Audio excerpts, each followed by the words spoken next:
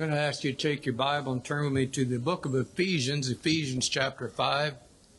And while the young people are making their way next door, my wife and I were talking early this morning about different books of the Bible, and one of them was the book of Ephesians. And she asked the question, I think maybe somebody had asked her the question, to whom is the book of Ephesians addressed? Well, it is addressed to the church that was at Ephesus. And it is. Everything in that book was written and addressed to the people who were living and part of the church of Ephesus. Ephesus was a major city at that time in what today would be Greece. But the fact of the matter is, every book of the Bible is written to a specific targeted audience. But every book of the Bible is also written to the world. It is God's word to the world.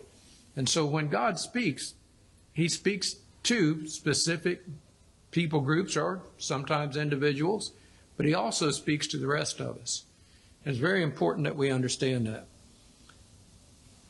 Ephesians chapter 5 is an important chapter, and we're going to flow into, Lord willing, chapter 6 for just the beginning of it. But before we do all that, I'm going to give you a little heads up, a little warning. I'm going to say some things this morning that you may not like. I'm going to say some things you may not agree with. I'm certainly going to say some things that aren't going to be popular. I'm not doing this to pick a fight with anybody. I'm not doing this to start an argument with anybody. Not interested in that. But if you'll listen all the way through and you'll pay attention, you'll hear me out, I think by the time we're finished, you're probably going to say, I see where you get that. But when you first hear the statement, you may say, no. But listen all the way through. And I think if you follow along in your Bible particularly, and if you follow all the way through, it'll make sense to you before we're finished. Begin with, let's read verse 32, Ephesians chapter 5, verse 32. That is our basis. Ephesians chapter 5, verse 32, the Apostle Paul says, this is a great mystery, but I speak concerning Christ and the church. Let's pray. Father, thank you so much for blessing us. Thank you for your word. I ask that you'll speak to us through it today. Send your Holy Spirit to be our teacher and our guide. Give me the guidance of the Spirit. Use me today, I pray. Help each of us to have Spirit-filled listening, that we would have ears to hear and hearts to receive what the Spirit will say to the church in this hour. Once again, Lord, help us to set aside this distraction. Once again, Lord, speak by your Spirit to the needs of each heart and mind and life here. Forgive us anything that would stand in the way of your moving and working, and help us, Lord, to be wise applicants of what you reveal to us. Lord, always we pray if there's a soul listening today who doesn't know you as their Savior, that they would open their heart and trust Jesus and be saved. Now, Father, bless us in all we do. In Jesus' name, amen. There are 3 institutions of authority that God, in his word, has ordained upon the earth. Let me say that again. There are 3 institutions of authority that God has ordained upon the earth. The second of those 3 is that of human government. Human government was the second institution God established upon the earth. Now, the Apostle Paul instructs us on that in Romans 13, 1-6, where he says, let every soul be subject unto the higher powers, for there is no power but of God. The powers that be are ordained of God. Whosoever therefore resisteth the power, resisteth the ordinance of God, and they that resist shall receive to themselves damnation. For rulers are not a terror to good works, but to the evil. Wilt thou not then be afraid of the power? Do that which is right, and thou shalt have praise of the same. For he is the minister of God to thee for good, but if thou do that which is evil, be afraid.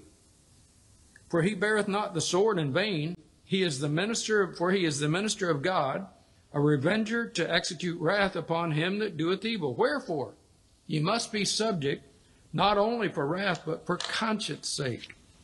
For this cause pay ye tribute also, for they are God's ministers, attending continually upon this very thing. Many years ago, decades ago, back in the 1980s, I was testifying in federal court. And I testified that the Bible teaches that it's right, the government has a right to issue taxes, and it is right for us as citizens to pay taxes. And the judge said, could you give me the places in the Bible where it says that? I gave him a printout that was about that thick of all the places in the Bible that it says that. So yes, the Bible says it is right to pay taxes. Well, preacher, I don't like paying taxes. Can I be honest with you? I don't like paying taxes either. You don't pay your taxes? I didn't say that. I pay them. I said I don't like paying them. I don't like paying much of anything I don't have to. And I think a lot of people are like that. I wouldn't say everybody, but a lot of us are like that. But we do what we're supposed to do. It's not a matter of whether we like it or not. It's a matter of doing what is right. Genesis 21, I'm sorry, I'm getting ahead of myself there. Sorry about that. So that is the second institution that God established on earth, is that of human government. The third institution of authority that God has ordained upon the earth in His Word is the church.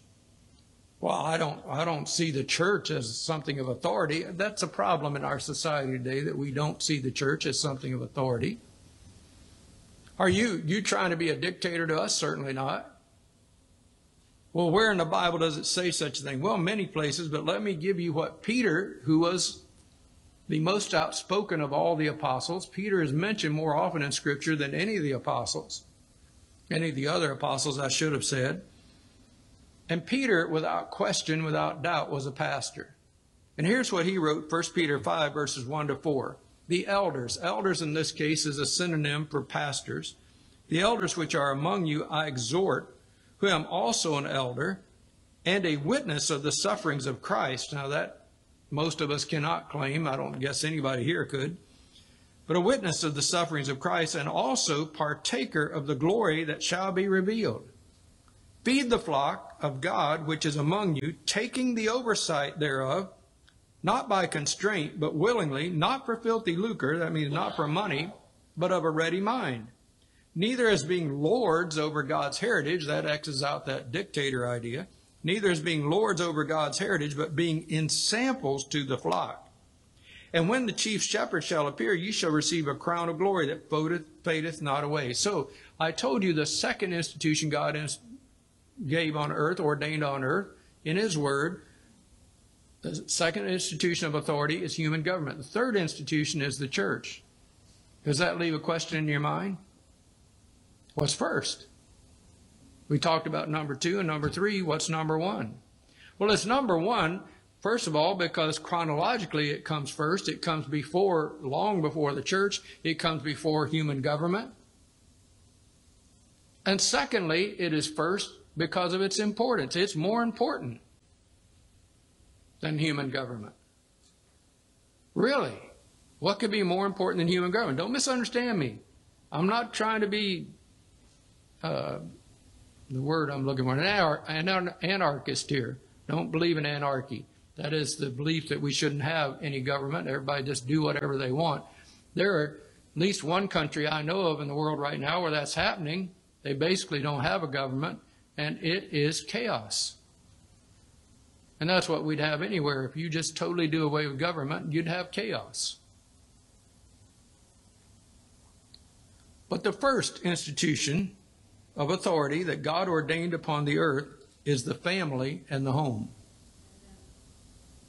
So what I want to talk to you about this morning is a picture of the home. Throughout the Bible, beginning in Genesis, we're told about God establishing the family and the home. It was His idea. Marriage is God's idea. It's His design. If God created marriage, which He did, and He created men and women for marriage, which He did, well, wait a minute, preacher, what do you do with people who are single all their life? Well, the Bible actually talks about that too. We won't have time to get into all that, but the Bible has a great deal to say about that. Well, you think it's a sin not to be married? I do not think it's a sin not to be married. I don't mean to convey that idea at all. But God designed marriage. And because God designed marriage, he gets to define marriage. He designed marriage. He gets to define marriage. And so he did. And so he does. Genesis 1 verses 27-28 says, so God created man in his own image. In the image of God created he him. Male and female created he them. Now why does it say that in the Bible? Why it says God created man in his own image. Why does it say male and female created he them? Because man here doesn't just mean the male species. It means mankind in general. So that means men and women alike. You mean men are created in the image of God? Yes. And women are created in the image of God? Yes. So is one less in the image of God than the other? No. Absolutely not. So God created man in his own image. In the image of God created he him. Male and female created he them. And God blessed them. Who did he bless? Male and female that he created in his own image. And God blessed them and said unto them, be fruitful and multiply and replenish the earth and subdue it and have dominion over the fish of the sea and over the fowl of the air and over every living thing that moveth upon the earth. Now the last part of that verse, that's Genesis 1:28, tells us that mankind is to have dominion over nature. I do not think that that means we're to be abusive to nature. I think that that means we are supposed to take care of nature, but we're to have authority over nature. Well, who gave you that authority? God. Where? I just read it to you, Genesis 1:28. Well, is it anywhere else? Read Psalm 8 when you have time. You'll find it there also, and other places. What I'm trying to help you to see is this. The whole idea of authority is God's idea. Why? Because God himself is the ultimate authority. You know what? We human beings, generally speaking, everybody's different. Not everybody sees things the same way, and we're not ever probably going to see everything the same way. But in general, human beings are a rebellious sort, and we don't like anybody having authority over us. We don't like anything having authority over us because we want to do what we want to do, and we don't want anybody, no matter who they are, what they call themselves, or what their position is, telling us we can or can't do things. That's our nature. But again, if we have no authority, we will have chaos. There has to be authority structure. So God established the home and blessed them and said unto them, be fruitful, multiply, replenish the earth. Now that was Genesis 1:27-28. Genesis 2:18, and the Lord God said, it is not good that the man should be alone. Now understand, at this point, there was a man. We call him Adam. And this man was the only human being. I started saying the only human being on earth, but that is silly because he was the only human being, period. You mean there wasn't anybody out on the planet Neptune? No. Pretty sure there wasn't. So God made man, and you know what God said? He said, it's not good for the man to be alone. He said, it's not good for the man to be alone. I will make him an helpmeet for him. Now, what does a helpmeet mean? Well, let me help you with what a helpmeet is. Really, we should read it this way. I will make him an help meet for him. In other words, the word meet there doesn't mean, well, I'll meet you on the corner. Doesn't mean that. It means fit for him. One that works for him. One that is designed specifically for him. And so men and women are designed for each other. It's very important to understand that. Now that's, again, Genesis 2:18. A little later in the same chapter, Genesis 2:24, God says, therefore shall a man leave, actually Adam was speaking here. He says, therefore shall a man leave his father and mother, and shall cleave unto his wife, and they shall be one flesh. What does that mean? It means she loses her personality and takes on his? No, doesn't say that. It's not what it means, not what it says. But they are united together. They are to work together as a team. They are to work together as partners. They work together as more than partners. They work together to carry out the will of God. Now, part of that will of God, we've already said, is to be fruitful, multiply, replenish the earth. But that's not all of it. That's only a portion of it.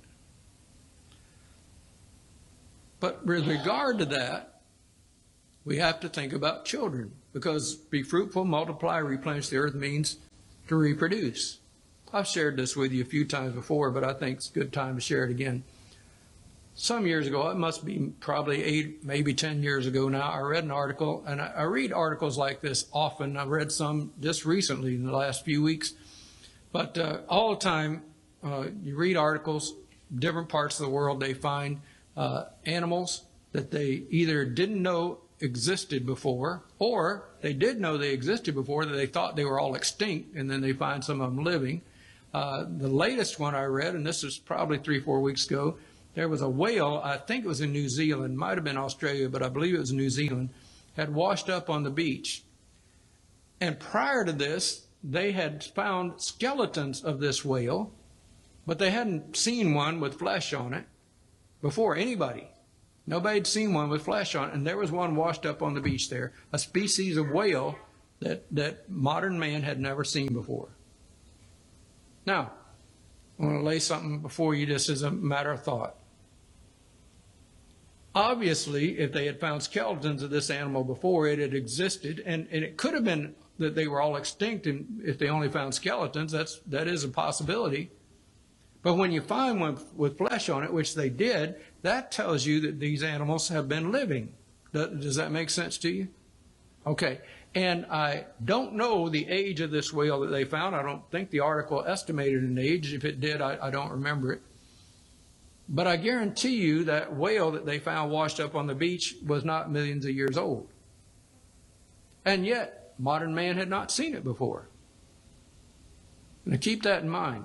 I'm going to tell you this other story. I hadn't told you all this before. I shared it in camp, but not here.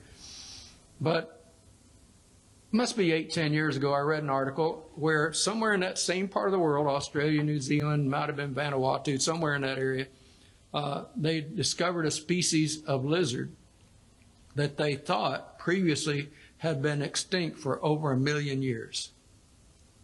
They found these lizards, not big monsters or anything, just lizards, that they thought had been extinct for more than 1 million years. And they spent $300,000, I'm sure of some grant, doing a study to determine whether these lizards were reproducing or not. I don't see anybody reacting the way I did. I laughed when I read that. Why'd you laugh? How absurd is that you spent $300,000 to determine whether these lizards are living or not? Now, if you believe that these lizards have been extinct for over 1 million years, and you see them crawling around, there's only 2 alternatives. Either A, they're reproducing, or B, you're looking at lizards that are over 1 million years old. Which one do you think is more likely? Pretty obvious that they're reproducing. I don't need to spend $300,000 to figure that out. Yeah. Yes, they're reproducing. There they are. Why am I telling you that? I'm telling you because reproduction is part of God's plan, and having children is definitely part of God's plan for the home. Well, what about couples that are childless? You know, the Bible talks about that too. All these different situations. People are single for all their life, people who are married but childless. Those are not curses from God. Those are not punishments from God. God's will is different for different people, and actually Jesus addresses those things specifically. But the fifth of the 10 Commandments, read that way. We talk about the 10 Commandments. And the 10 Commandments are those 10 commandments that form the basis of the law as God gave it through Moses. I say the basis because all the other commandments come under one of those 10. So they are the premise, they are the foundational commandments for the law of God. Now, as you read through the law that Moses wrote as God gave it to him, there are over 600 commandments. And then there are more in the New Testament. Oh, there's no New Testament commandments. Well, you really should read the New Testament again if you think that. I've heard people say that. I've heard preachers say there are no New Testament commandments. But then in John 13, Jesus says, a new commandment give I unto thee. So that would be a New Testament commandment. And there are others. We're going to look at a couple of them before we're finished this morning, Lord willing. But the fifth of those 10 commandments reads this way: honor thy father and thy mother, that thy days may be long upon the land which the Lord thy God giveth thee. That's Exodus 20, verse 12. You'll find it repeated in Deuteronomy chapter 6. But what I'm trying to get across to you here is this. Understand that in the home, the parents are to be the authority. Nobody's telling me what to do. You know, I've known so many young men. I don't see young women doing this so much, but I've known so many young men in my lifetime who have the attitude, nobody's going to tell me what to do. I do what I want. Nobody's going to boss me around. Nobody's going to tell me what. And you know what I see those guys do? Go join the Marine Corps. You don't want to be told what to do. You don't want to be bossed around. You're going to join the one organization on earth where they are going to boss you around and tell you what to do pretty much every minute of your life for the whole time you're there. You see how logical that is? You don't, do you? No, you don't. Now, I'm not preaching against the Marine Corps. Don't misunderstand me. Not at all. I got some Marines in the front of me right now, and I got Marines in the family. So I'm not talking about against the Marine Corps, but I'm telling you, if you don't like being told what to do, the Marine Corps may not be the place for you. But in the home, it's not the Marine Corps. In the home, the parents are the authority. Honor thy father and thy mother, that thy days may be long upon the land which the Lord thy God giveth thee. We'll come back to that. Jesus honored marriage with his presence at the wedding in Cana of Galilee. He and his disciples were invited to this wedding, and they went. Now, when I was in Nazareth years ago, many years ago, where we were standing in Nazareth, we could see Cana. We did not go to Cana, but we could see Cana from where we were standing. That's much like some years ago, I was in El Paso, Texas, and we were up on a mountain, my son and I could see Mexico. We didn't go to Mexico, but you could see Mexico, or at least part of it. Had the same experience in Jerusalem. I was standing in Jerusalem. I could look across the Jordan River and see the country of Jordan. Haven't been to Jordan, but I've seen part of it. So we could stand in Nazareth and see Cana, so it's not that far away. But he went to the marriage in Cana, and that's recorded in John chapter 2, verses 1 through 11. And John tells us he did his first miracle there. And in the first two verses of that passage, that'd be John chapter 2, verses 1 and 2, it says, and the third day there was a marriage in Cana of Galilee, and the mother of Jesus was there, and both Jesus were called, invited, both Jesus were called and his disciples to the marriage. So they were invited to the marriage, and they went. And again, there he performs his first miracle. So he very much commended marriage ceremony. Now, they did it differently in that time and place than we do it today. Our traditions are somewhat based on what they did then, but the customs were different. And how were they different? Well, that's a whole discussion by itself. We won't get into it today. But then in Matthew chapter 19, verses 4 through 6, Jesus taught about the sacredness of marriage. And we've lost that concept to a large degree in our country today, that marriage is a sacred vow before God, and it is. Here's what Jesus said, and he answered and said unto them, have you not read that he which made them at the beginning made them male and female, and said, for this cause shall man leave father and mother, and shall cleave to his wife, and they twain shall be one flesh. Wherefore they are no more twain, but one flesh. What God hath joined together, let not men put asunder. Put asunder. What does asunder mean? It means to divide in two. If you had a ham up here and you took a meat cleaver and you cut it in half, you cut it asunder. That's what it means. So God's plan, for the most part, And I say for the most part because, again, we've already said it's not the same for every human being. God's plan is designed to bring children in the world. Marriage is designed to bring children into the world. And I say for the most part, but again, God hasn't called everybody to marriage. You know how you find out if you're a young person, how you find out whether you're called to be married or not? It's real simple. Number one, most people are called to be married, but not everybody. How do you find out whether you are or not? I'll tell you how. You surrender your heart and your situation totally to God, and you say, Lord, I'll do what you want me to do. If you want me to be married, I'll be married. If you don't want me to be married, I'll be single. Whatever you want me to do, that's what I'll do. And God will show you. He will. Preacher, did you just say some people are called to be single? Yes. I just said that. Some people are called to be single. That's God's will for their life. Not God's will for most people, but it is for some. And as I said earlier, that's not a curse. It's not a punishment. It's not like that. Well, what about those who are widowed and so forth? Well, that's all covered in Scripture too. We can't cover all of these situations, but they're all in the Bible.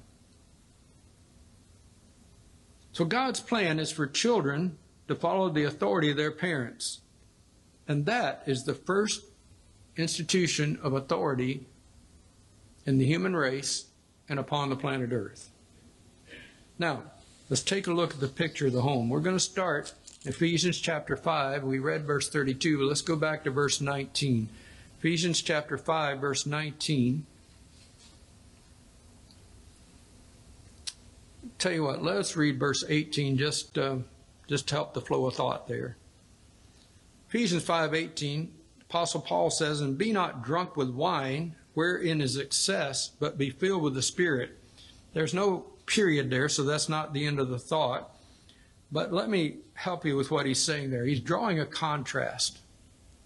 Be not drunk with wine. Why? Because if you are, you're not thinking as you normally would. And your wine, your intoxication, is pretty much in control of you.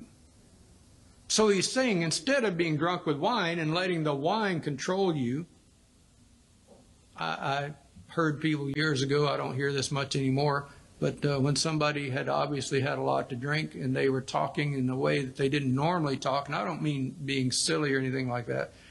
One fellow I knew would become very philosophical when he had a lot to drink, and he would just philosophize about pretty much anything and everything. And people would say, that's the liquor talking. Now, I don't hear people say that much anymore, but they used to hear people say, that's the liquor talking. What do they mean? It means that's not how this person usually talks. It's not how this person usually is, but when they're intoxicated, that's how they are. So, he says, be not drunk with wine, wherein is excess. So what's the contrast to that? Be filled with the Spirit. But be filled with the Spirit. Don't let the wine control you. Let the Spirit of God control you. Be surrendered totally to the Holy Spirit of God. Let Him guide your life. Again, that's not the end of the sentence. It's not the end of the thought.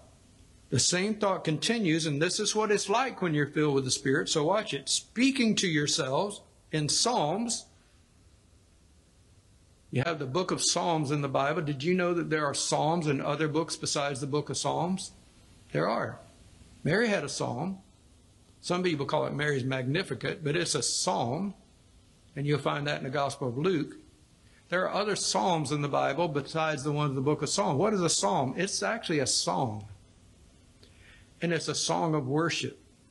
Some of them are prayers, but they were always meant to be set to music. Now, why don't we sing all the psalms? Well, we do sing some of them. We don't sing all of them. The ones we sing, we usually don't sing the whole psalm. Sometimes we do, but most of the time we don't. Well, what tune do we sing it to? Well, we sing it to modern tunes. Why? Because I don't think anybody knows what the original tunes were. They were lost thousands of years ago. And if we'd had the original tunes, which again, I'm pretty well convinced that we don't, but if we had the original tunes, they might sound strange to those of us who've grown up in the Western Hemisphere, because ancient Middle Eastern music is very different than modern Western music. And so they might be a little hard for you to sing. Could you do it? Yeah, I'm sure you could. But it'd be difficult. It'd be unusual. It wouldn't be what you're used to. Not saying that's bad, not speaking against it, just trying to help you understand why we don't sing the Psalms to the original tune.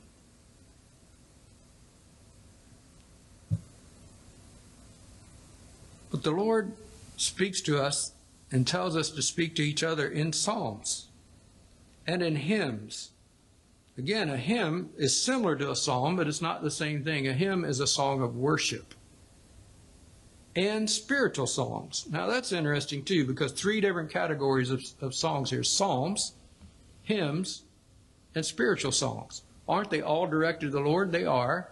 But a spiritual song isn't necessarily a song of worship. We can sing a spiritual song that's about the Lord, but it's not necessarily directed to the Lord. A hymn is directed to the Lord. We're singing to the Lord. We're worshiping Him.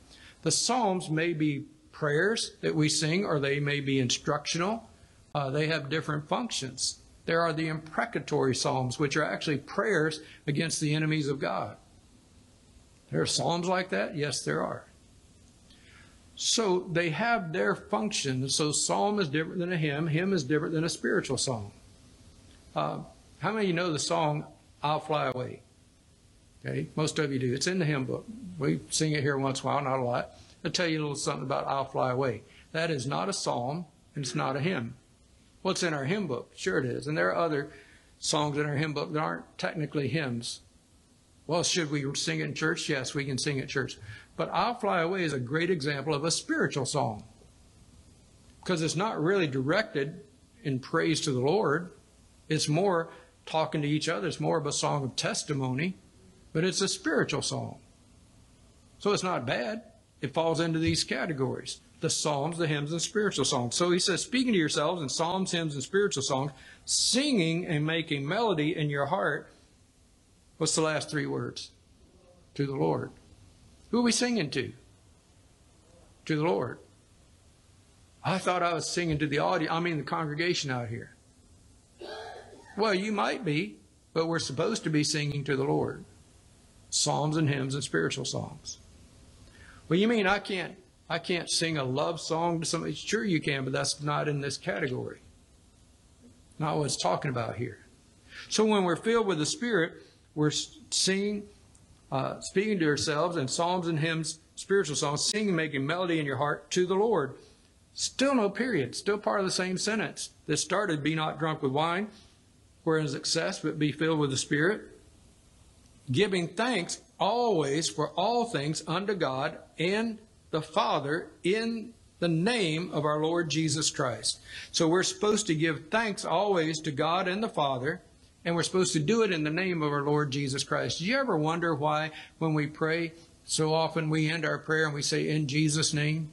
You know why? Because the Bible told us to do that. Jesus himself said to do that.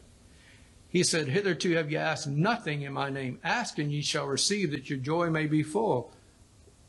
What did you tell us to do, Lord? Ask in his name. What does Paul tell us here? Give thanks always for all things unto God and the Father in the name of our Lord Jesus Christ. That's why we close our prayer in Jesus' name. Because the Bible told us to do that. Still no period. Verse 21, submitting yourselves one to another in the fear of God, period. Finally, we come to the end of the sentence. Wow, that's a long sentence. How many of you, when you were in school, had to diagram sentences in English class? You ever do that? A few of you? A lot of you haven't, I guess, or you forgot about it. Yeah, I'm glad I don't have to do that anymore. Well, how'd you like to diagram that one? It'd take you a while. There are a lot of sentences like that in the Bible. They will go on for several verses. This is one of them. So all of this from verse 18 all the way down through the end of verse 21 is all one thought.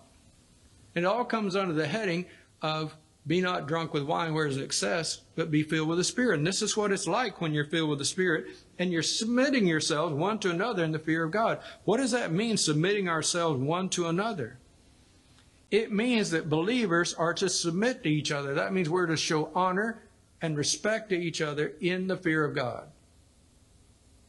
Now, here's another story I've told here many times. I'm going to tell it again. In 2001, we made a trip over to Japan. There were 13 of us went over there, and we spent, I think, about 14 days there, if I remember right. Maybe it was 12. It's been a while. But first Sunday we were there. We got there on Saturday. When we first got there, I did not know that people in Japan do what people in Britain and Bahamas and other places do, that they drove on the other side of the road. I didn't know that. So we got to the airport, and when we left the airport, there was, again, a large group of us, and we got on a bus, and the driver pulled out on the road, and I thought he went down the wrong side of the road, and I thought, this guy's going to kill us. I really did. I didn't know he was on the road side he was supposed to be on. But that was Saturday.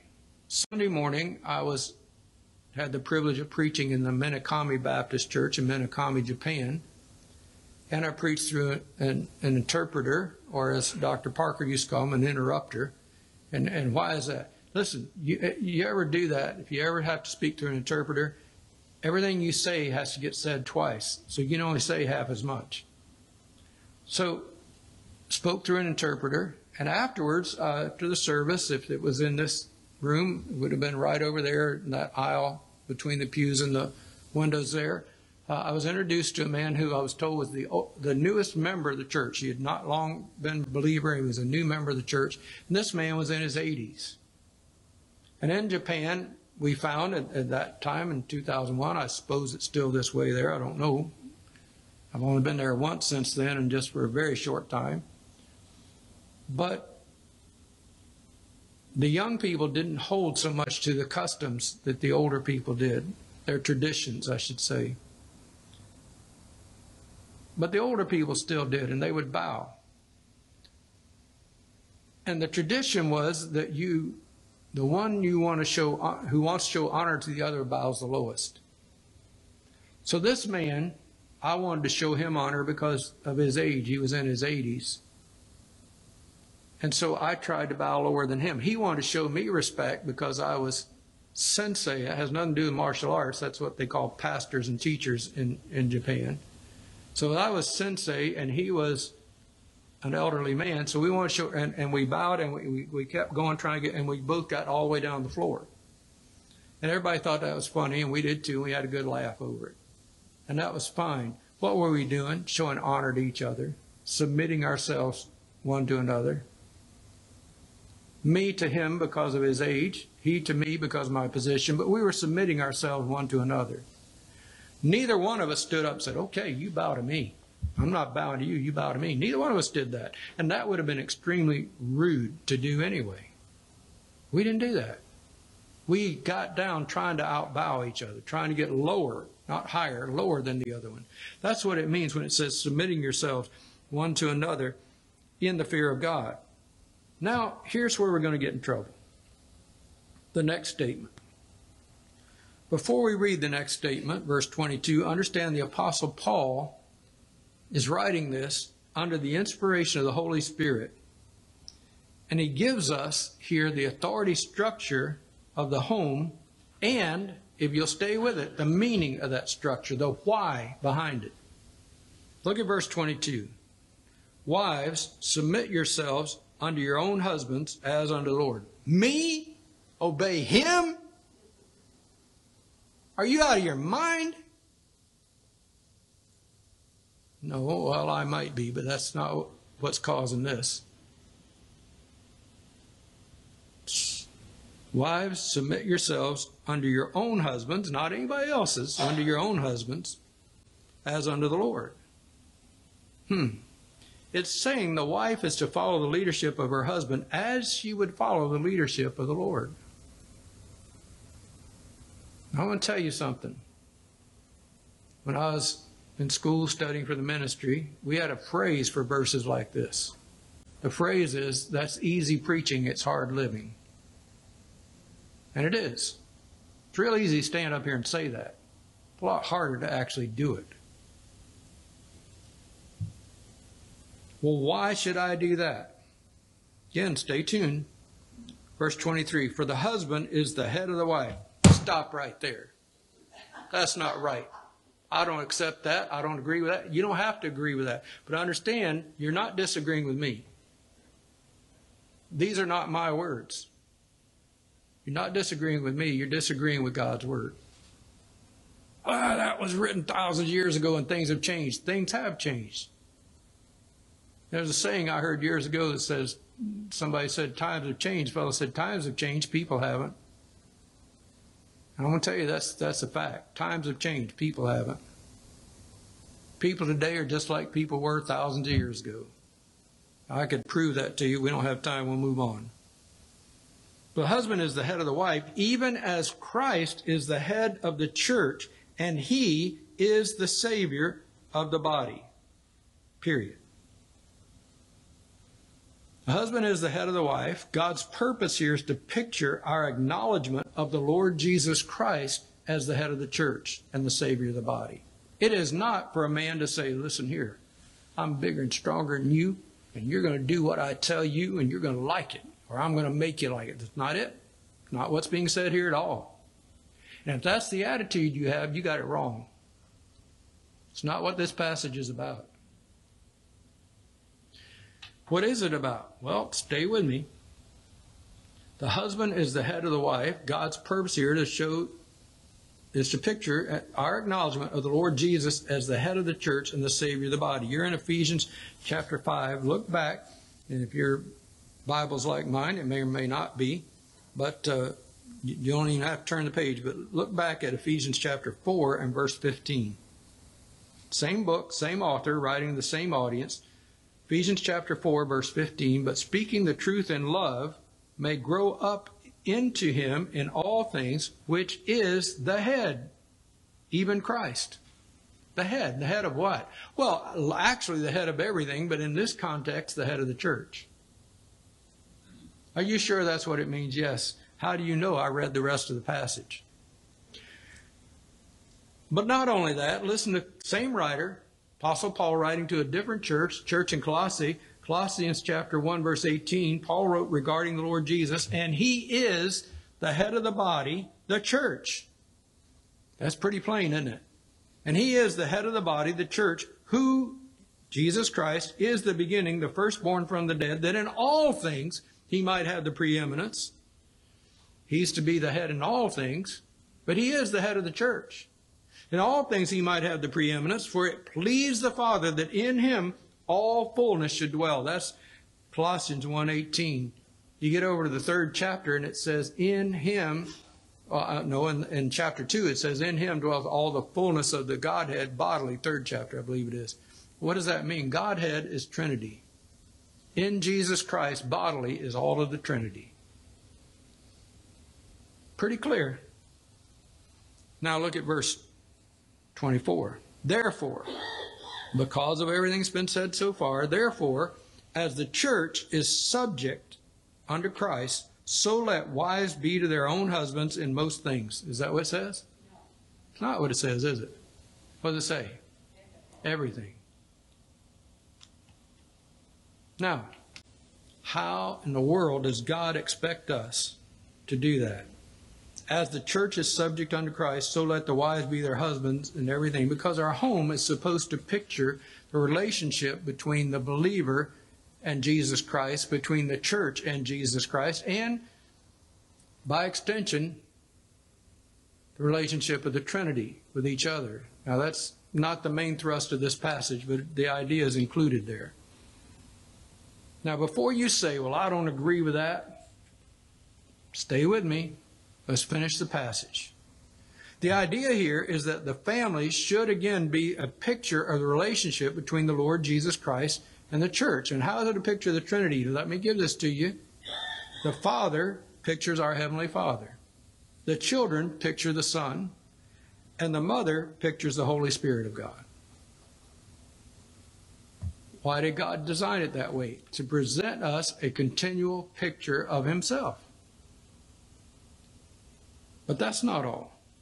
See, a lot of men like verses 22 to 24. They like that. A lot of men like to show that to their wives. They see here. Look at this. Look at this. Wives, submit yourselves unto your own husbands as unto the Lord, for the husband is the head of the wife, even as Christ is the head of the church, and he is the Savior of the body. Therefore, as the church is subject unto Christ, so let the wives be to their own husbands in everything. Boy, they like that. But you got to read the next verse. You got to put everything in context. Verse 24 is a commandment. A while ago we said there are New Testament commandments. Here's one of them. Here's a commandment. Husbands. Be a good idea. It doesn't say that. Husbands, let me make a suggestion to you. Doesn't say that either. It says, husbands, love your wives, comma. Not the end of the thought. Husbands, love your wives. Husbands are commanded to love their wives, but that's not all. Husbands, love your wives, even as Christ also loved the church. So a husband is commanded to love his wife the same way Jesus Christ loves the church. Well, how is that? Well, let's finish the verse. Husbands, love your wives, even as Christ also loved the church and gave himself for it. A husband is commanded in Scripture to love his wife as much as Jesus Christ loves the church, and that means he loves her to the point that he would give himself for her. He doesn't look at her as some inferior person or object or thing. He doesn't look at her as less than himself. He looks at her as the one for whom he would give his very lifeblood and his life itself if need be. And not like the fellow I heard about years ago. He was interested in a young lady. They certainly weren't married. But he wrote her a note, and the note said, for you, I would swim the deepest river. I would climb the highest mountain. I would cross the largest desert, and I'll see you tomorrow night if it doesn't rain. Not talking about that kind of thing. Not talking about it. Why does Christ love the church? Well, because he loves us. And we are the church. Now, as we said, men really like verses 22 to 24, but they won't stop at the end of verse 24. 25 gives us the reason for a woman who is every bit as much created in the image of God as the man is to follow the leadership of her husband. Genesis 1:28 again, so God created man in his own image. In the image of God created he him, male and female created he them. Who's created in the image of God? Male and female. That's what the Bible says. So a woman could, in most cases, would submit to the leadership of her husband if he loves her as Christ loves the church. Gentlemen, that's our duty. That's our command from God, to love her like Christ loves the church. How does Christ love the church? Well, he gave himself for it. Acts 20:17, the Apostle Paul called for the elders, again, synonym for pastor of the church at Ephesus. Same people to whom he wrote this letter. This Acts 20:17 takes place afterwards. In Acts 20:17, Paul calls for the elders of the church at Ephesus. He knew he was never going to see them again face to face. And in verse 28, Acts 20:28, Paul said to the elders, the pastors at Ephesus, take heed therefore unto yourselves and to all the flock over the which the Holy Ghost hath made you overseers, to feed the church of God, which he, God, hath purchased with his own blood. God purchased the church with his own blood. Well, when did God purchase the church with his own blood? Well, Peter answers that question for us. 1 Peter 1:18 and 19. For as much as ye know that ye were not redeemed with corruptible things as silver and gold, from your vain conversation received by tradition from your fathers, but with the precious blood of Christ, as of a lamb without blemish and without spot. How are the members of the church redeemed? By the blood of Christ. Now, again, your Bible should be open to Ephesians, or if you're looking on a tablet or a phone, you should be able to find this very easily. Go back to chapter 1 of Ephesians chapter 1, and look at verse 7. Ephesians 1:7.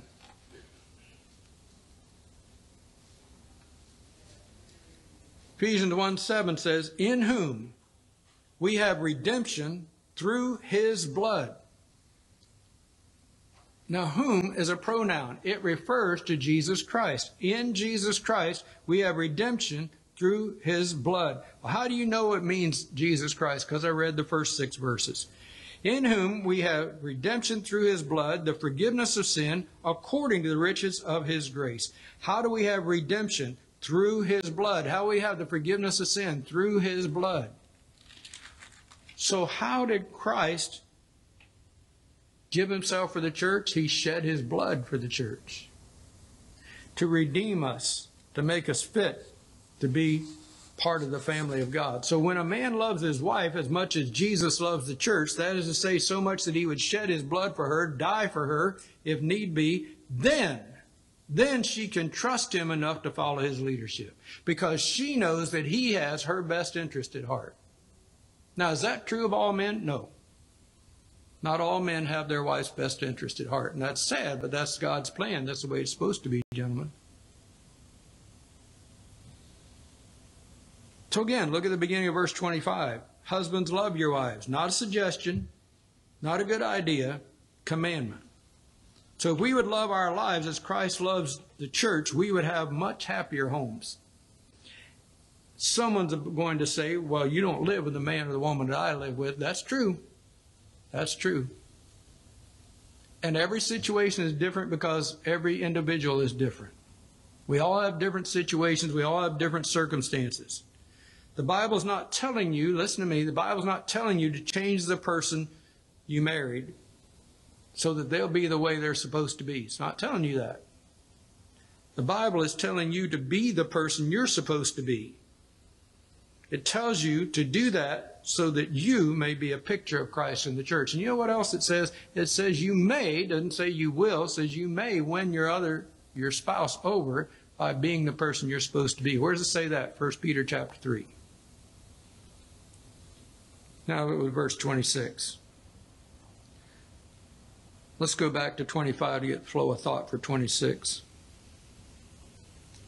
Husbands, love your wives, even as Christ also loved the church and gave himself for it, that he might sanctify and cleanse it with washing of water by the word. Verse 27, that he might present it to himself a glorious church, not having spot or wrinkle or any such thing, but that it should be holy and without blemish. Now, I'm going to tell you something that's not expressly stated in the Bible. Let me say that again. This is not expressly stated in the Bible. This is more a tradition. But the tradition is based on the verses we just read. This is why, traditionally, in a Christian wedding, the bride wears a white gown. Why? Because she represents the church that he sanctified and cleansed with washing of the water by the word, that he might present it to himself a glorious church, not having spot or wrinkle or any such thing, but that it should be holy and without blemish. That's why a bride wears a white dress. And the reason, traditionally speaking, and if you go to a church, and I have, that this doesn't have this, don't say, oh, that's the wrong church. No, you're thinking wrong. You're not getting what I'm telling you if you think that. The reason traditionally churches have a center aisle is primarily for weddings. Now, well, preacher, I know a long time ago the men all sat on one side and the ladies all sat on the other side, and that's true. In some places, some cultures, they still do that. But going back to the wedding tradition, when they had a marriage in the church, in the Old Testament, a covenant, they would walk between, the people making a covenant would walk between witnesses. So myself and somebody else making a covenant, we'd walk between witnesses. So you have a center aisle, so you have witnesses on one side and on the other side. And that's why traditionally, again, this is all tradition. You're not going to find scripture for all this. It's based on scripture, but you won't find verses specifically saying this. The friends of the bride, friends and family of the bride sit on one side, friends and family of the groom sit on the other side, because they are the witnesses to the covenant that the couple is making. So it's all symbolic. Now, well, if I have my wedding and I don't do it exactly that way, am I wrong? No, I'm not saying that. I'm not saying if you don't do it that way, you're wrong. I'm telling you why those traditions were ever started in the first place. Verse 26 again, that he might sanctify and cleanse it with washing of water by the word, that he might present it to himself a glorious church, not having spot or wrinkle or any such thing, but that it should be holy and without blemish. So ought men to love their wives as their own bodies.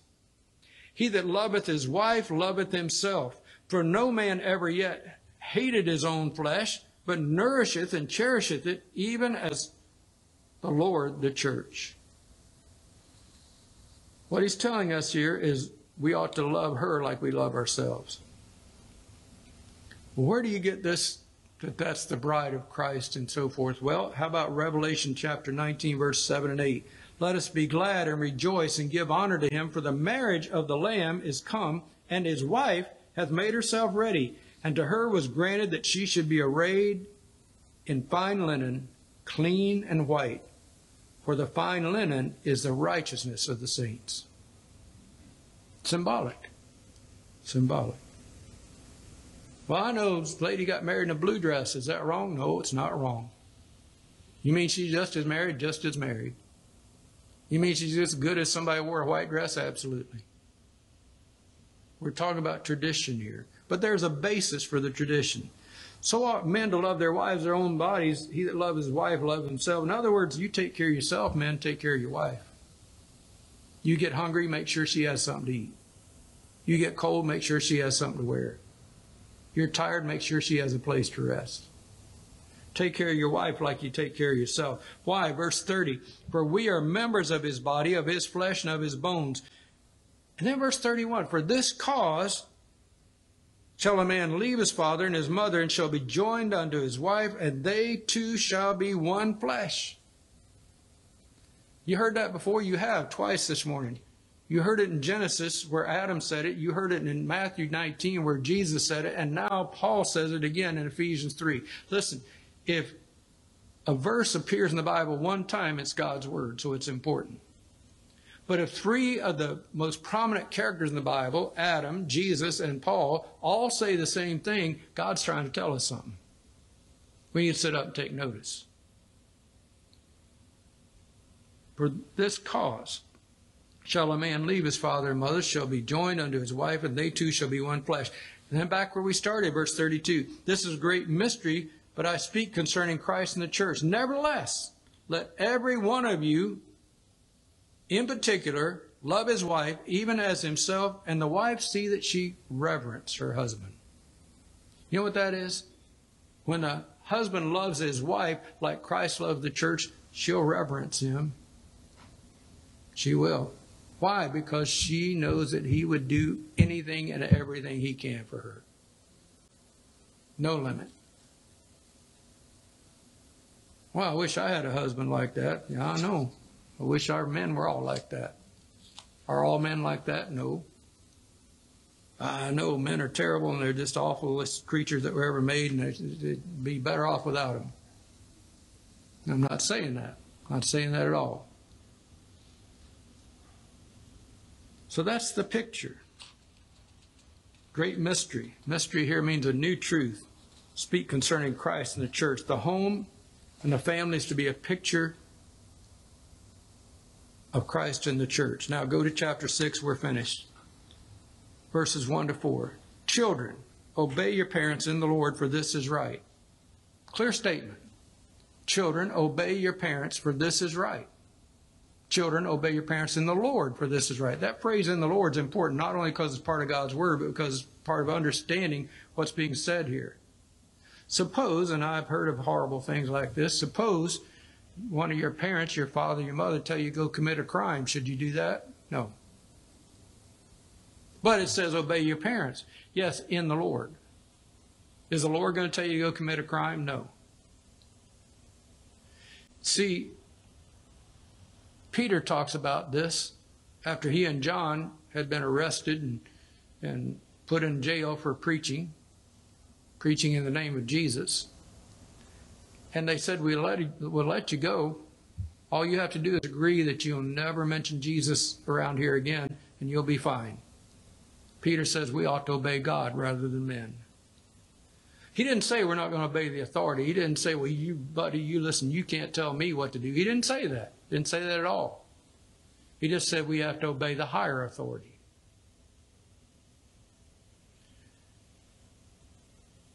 The lady I knew, she's been here many times in the church, never was a member of the church, been here many times.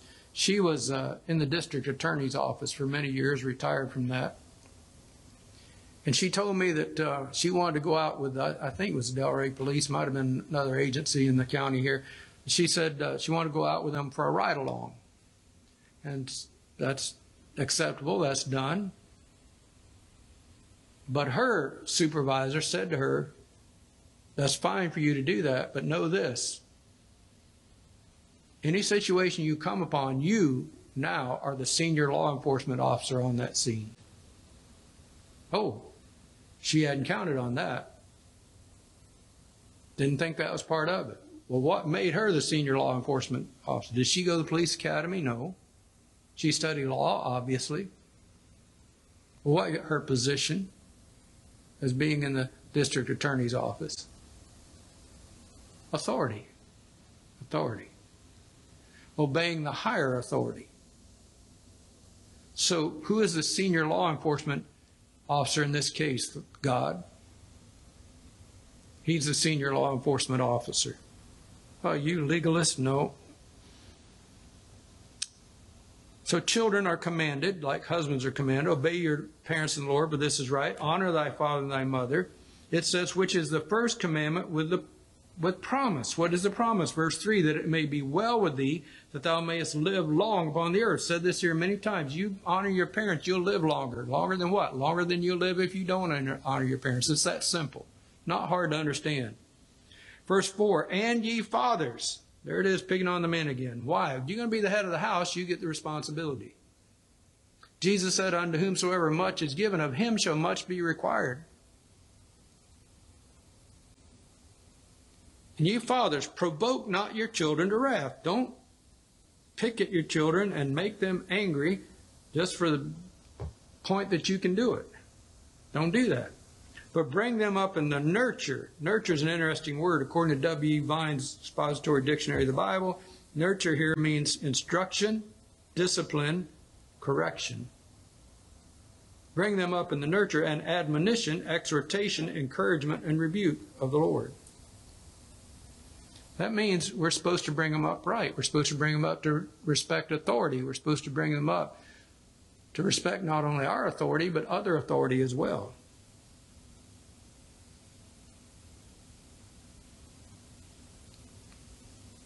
It says, fathers, provoke not your children to wrath, but bring them up in the nurture and admonition of the Lord. So husbands must love their wives. Wives in turn must learn to love their husbands. Where does it say that? Titus 2, verses 3 and 4.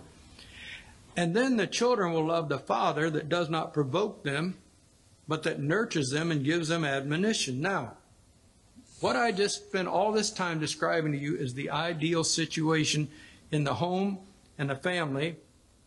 And that is a wonderful testimony of love, our love for each other, our love for God, and His love for us. But everybody sitting here today and everybody who hears me knows that all our homes and families are not always ideal.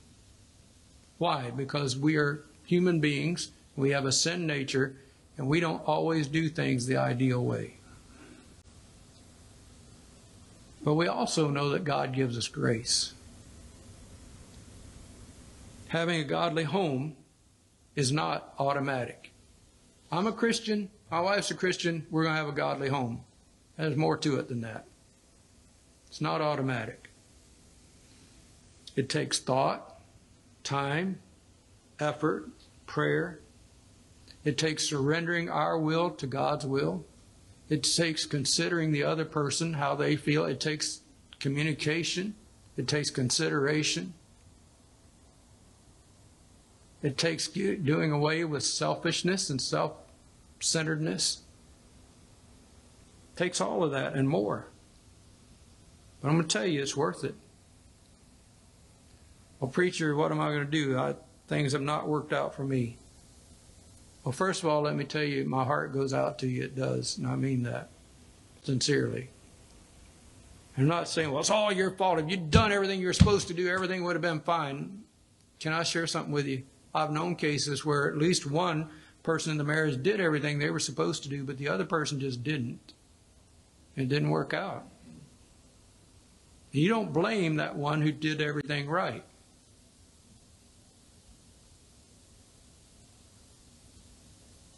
We submit ourselves to the Lord. We individually, as individuals, commit ourselves to growing by reading, meditating, and memorizing His words, committing to live by His word, praying, and trying to get closer and closer to being the people and the family that God would have us to be.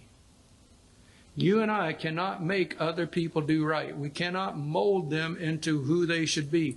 We need to make sure we're who we're supposed to be. That's what we can do. Now, there's opposition to everything I've talked about today. There is. And it has a satanic root. Peter says, 1 Peter 5:8, be sober, be vigilant, for your adversary, the devil, walketh about as a roaring lion, seeking whom he may devour. You know, one of the things that Satan is trying to devour today is homes and families. And why is that? Because the home and the family is the basic structure of society.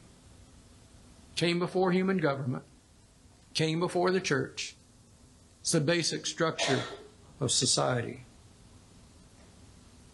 Those who deny our Lord Jesus Christ want to destroy that picture of our relationship to Him and His people. That picture of the Trinity. There is a satanic effort to attack and destroy families and homes, mothers and fathers, children. So what are we going to do about it? Well, you and I, first of all, must determine to obey our Lord, and with His help, be the men and women, husbands and wives, fathers and mothers, and children He wants us to be.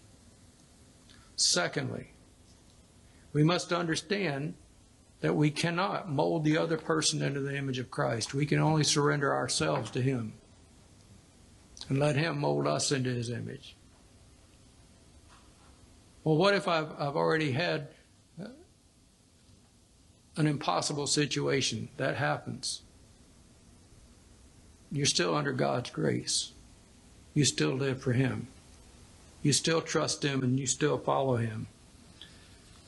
Sometimes you don't have a choice in the matter.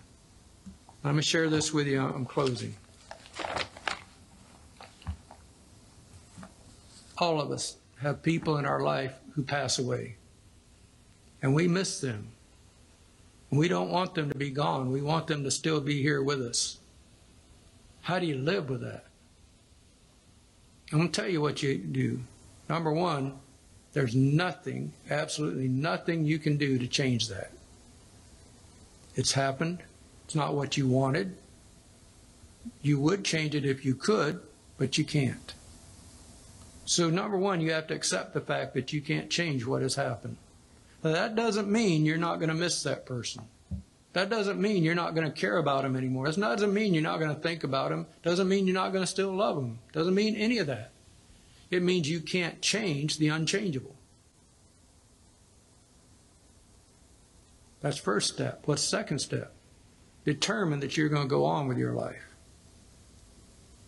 How do you do that? One step at a time. Following the Lord, asking for His help, leaning upon Him, one step at a time. You keep taking that next step, and you're going to make it. You are. Not easy. But the great news is you don't have to do it alone. I feel like I'm alone. You will sometimes.